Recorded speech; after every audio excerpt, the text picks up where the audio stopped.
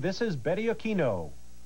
Again, now retired from international competition, getting ready for her first tumbling pass, a double pike. She'll get a spot, but again, that's allowed.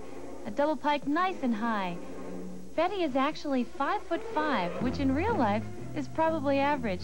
But in gymnastics life, it's quite tall, and everything she does looks bigger and higher and much longer. It's very pretty to watch her because of her height.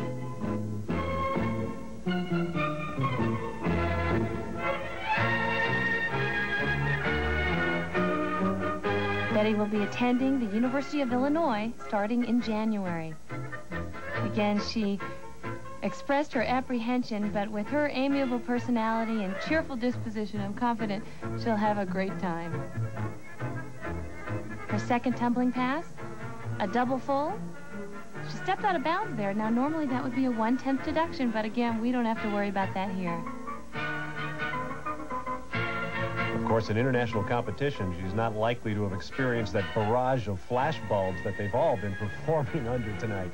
That's true. And her last tumbling pass, a layout, a little easier than her Olympic competition.